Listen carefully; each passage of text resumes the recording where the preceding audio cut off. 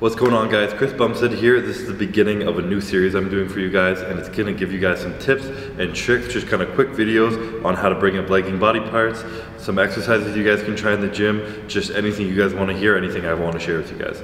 So first video we're gonna do is talking about biceps. If you guys have been following me for a while, you know biceps are a legging body part of mine. So I want to show you guys 3 exercises along with some tips and tricks along the way to build bigger biceps.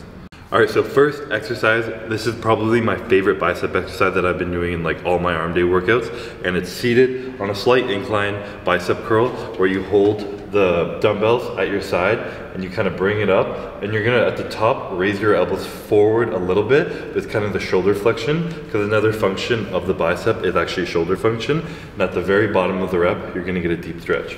So I'll show you guys what that looks like.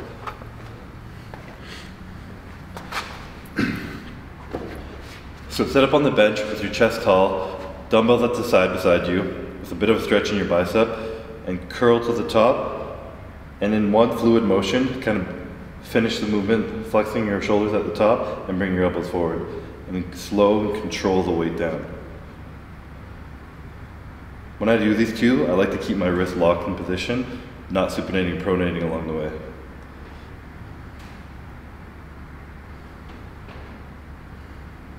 Typically for this exercise, I like to do 3 working sets with 1 or 2 warm-ups at the beginning, depending when I'm putting this on in my workout. And I aim for anything between 10 and 15 reps. Because you are in a deep stretch, you don't want to be going too heavy and low volume, so keeping the reps a little bit higher and gets you a better bicep pump. So on to exercise number 2, this is going to be a straight bar cable curl. I really like doing curls in the cable machine because it keeps constant tension on the bicep. At every range of motion, the cable's constantly pulling down and your biceps are constantly fighting it, so it's really good for your pump. I like to put this in my workouts either mid or towards the end because you can do any kind of drop sets, anything really quick on it, and do a bunch of different variations. And one trick I really like to do on these, and really you can apply this to any bicep exercise, is you want to think about squeezing your ring finger or your pinky finger on both hands, and what that does is kind of focus your wrist out and get a tighter contraction of your bicep at the top. So you're going to want to put the bar as low as you possibly can, so it's not pointing at the bottom. And just curl up, squeezing those pinkies, getting a tight squeeze at the top.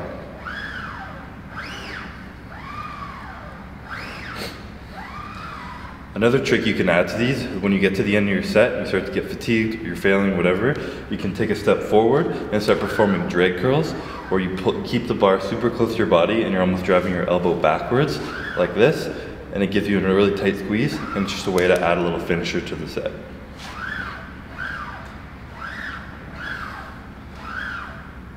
For this exercise, I typically do 3 working sets, 1 warm-up. Only need 1 warm-up because I usually do it later on in my workout. And for my working sets, I usually aim for 10 to 12 reps. Biceps are never something I do low reps, mainly because I'm really trying to focus on mind-muscle connection, and they're not a huge muscle on you, so you really want to just focus on a tight contraction and getting a good pump. And when I add that little finisher to the drag curls, I usually only put that on the last set, so the 3rd set, and that's just kind of like a deplete the whole muscle, kind of get a really good pump in there, and finish it off strong. Moving on to the 3rd and final exercise, this is going to be a seated barbell or easy bar curl. I have an easy bar here, which is a little bit easier on your wrist. And what you're gonna do is you're gonna sit on a bench like this.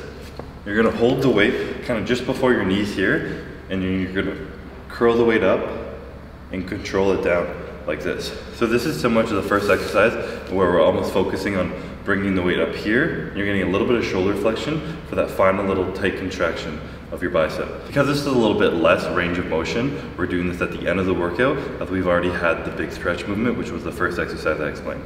One of the key benefits of sitting down in this position and lowering the bar down to your knees is you stop any kind of momentum.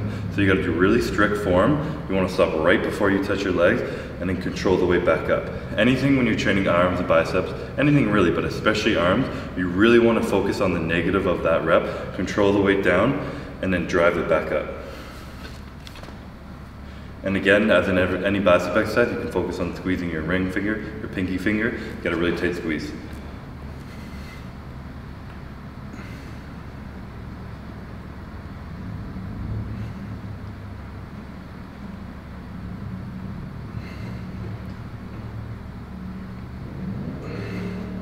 For this final exercise, I normally perform 3 working sets and perform maybe 8 to 10 reps. It's a little bit on the lower volume side for this because it's kind of a compound movement where we're using a barbell or an easy bar. And on this, on the last set, if you guys want to add a drop set, it's a really good way to just kind of deplete the muscle at the end of the workout and just finish strong.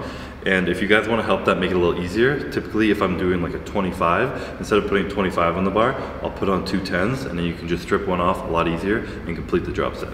So these are my 3 favorite current exercises that I've been applying to my arm day to try and help my leg and biceps get better. If you guys like this video, like the tips, you've tried them out, let me know what you think of it down below in the comments. And if you like these videos, let me know below any other videos you want to make me see, any tips and tricks you want to learn, anything I apply to my training, anything you guys want to know, comment below and I'll make some more videos for you guys.